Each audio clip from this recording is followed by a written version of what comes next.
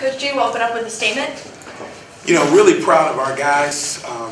As you know, we had a difficult game on Wednesday, and we met as a team and spent about an hour and a half in the locker room really just redefining ourselves and coming to grips with who we are and what we need to do, because we were all disappointed in that effort. I know Tristan was saying he couldn't sleep because he was disappointed in that effort Wednesday night. So I want to commend my team for following our lead, really getting a refocus. And we talked about 4 things. We needed to play better defense. We needed to become a much more physical team and play harder with great intensity and communicate. And those guys did that. And sometimes, just like some students I have, you know, they get a C, and C stands for average. But if that's the best you can do, then you can't be disappointed in them. So I was monumentally proud of our guys, our effort, how we responded from Wednesday. Lets me know, at least I know what I'm doing. And I was really, really proud of the effort that Tristan Carey had. I mean, what a special night. I've been doing this for 25 years and coached, you know, NBA lottery picks and first-round draft choices. I've never seen a performance like he put on, and his desire and his ability to carry this team, you know, really is heartfelt. I know for me in a lot of ways. So, yeah, I would say it's disappointing, but yet it was exciting. It was disappointing that you have that kind of effort and come up a little bit short. And then I conclude with giving them credit. I mean, they just hung in there. We got up 7 or 9, and they came back. And then we took the lead again, and then they came back again, made 2 key free throws at the end. And you got to give them credit. That's a well-coached team. And that Rousey kid, I mean, man, I thought LeBron was getting after him at some point in time, but you know, he just never lost his edge and continued to hit big shot after big shot. Tristan, can you talk about, like, are you torn kind of like that, because you did have such a great, I mean, you probably agree with the trip, but came up 1 point short. I mean, talk about your feelings. For me, it's no matter like how many points I score, I always try to give my best effort on both ends of the court. You know, like the team needs it more defensively. So coach asked me, "Yo, we need you this time," and I would go out there and I give it my best. Like every time, coach said, "Step it up another notch, step it up another notch," and I just keep giving it. No matter what I score, you know, it could be 33, it could be 7. We still gonna play how we need to play, and we still gonna go out there and try to get a win. Tristan, usually a pretty good free throw shooter. Tonight you were 2 for 6 from the charity stride. What was going on there? I honestly couldn't tell you. I guess I wasn't focused mentally like I should have been. I mean, it was very key for those free throws. They're free for a reason. You know, you're supposed to knock them down. And I just don't know what was going over me as I was shooting those free throws. You know, I took that upon myself. I was thinking about it this whole time. If I only made a couple more free throws, this game would have been a different outcome.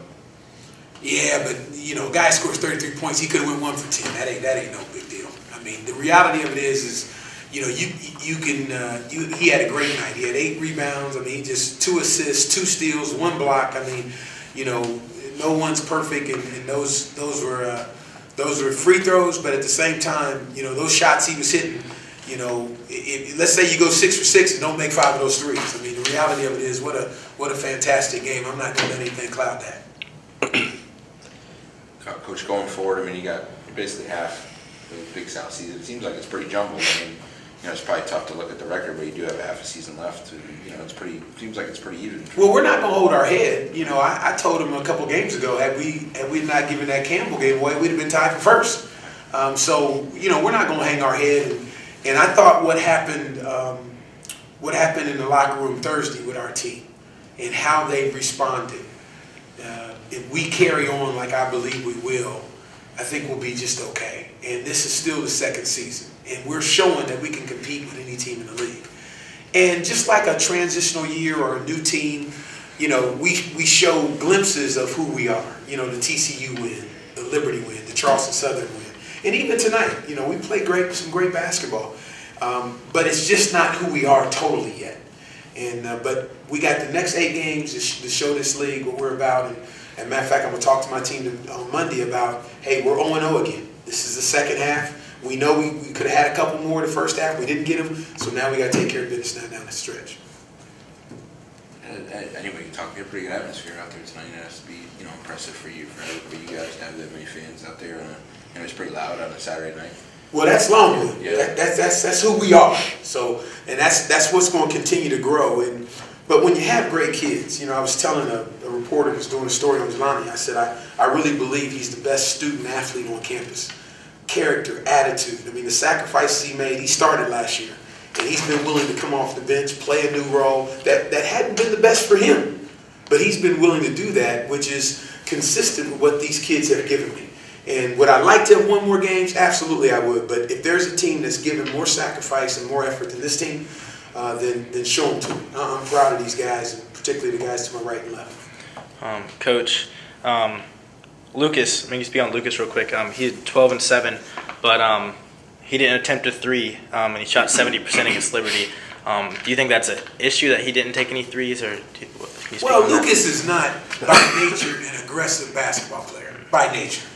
But when you make those kind of plays, the other team knows it too, okay? And so they begin to do things. And so if you notice, I call this crowding the box.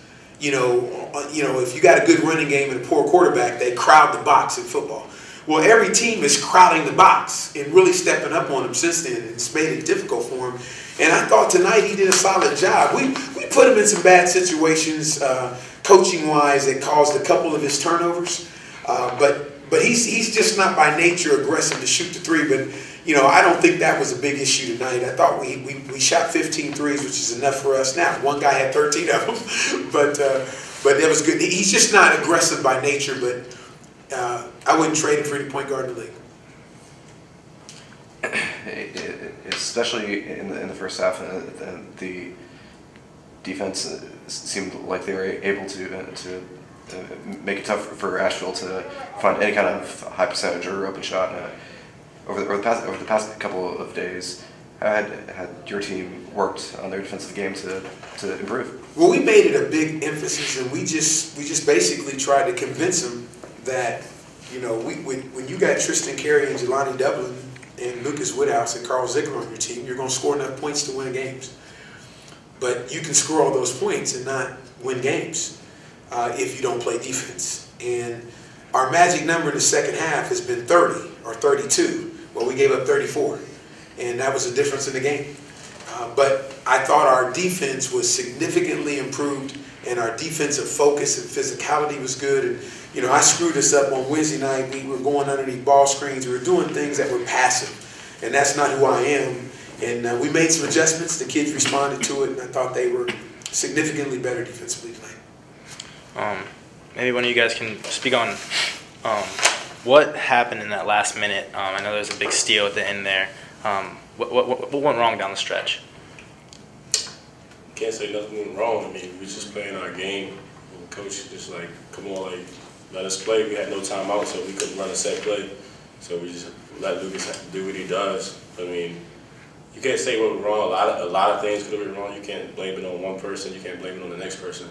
It's all a team effort. You can't just point fingers and think it's all on one person. Well, we called a play we call secondary, which calls for our trailing post guy. In this case, was Carl to set a ball screen and pop out. And when he set the ball screen, he wasn't quite open, and so that discombobulated the play. Now, if I'd had a timeout, I would have liked to have used it at that stage. But I thought we used some timely timeouts to put us in the situation that we were in. And then he got a shot off at the end, which was a tough shot. And you know, even though that's a tough shot to 90% of the population in college basketball, that's really a high percentage shot for him, and it didn't go in. So you got to give them credit. They played good defense and contested it hard and stopped the play that we had set up and won the game. Tristan, what did it feel like when you hit those 6 threes? Were you pretty much unconscious? 7 overall, but 6 in a row in the second half. You felt like you were unconscious and the crowd was getting into it. What was that like? To be honest, you know, it's just one of those zones, you know. I don't really think too much. I hardly show emotion on the court because, I mean, I let my game do my talking.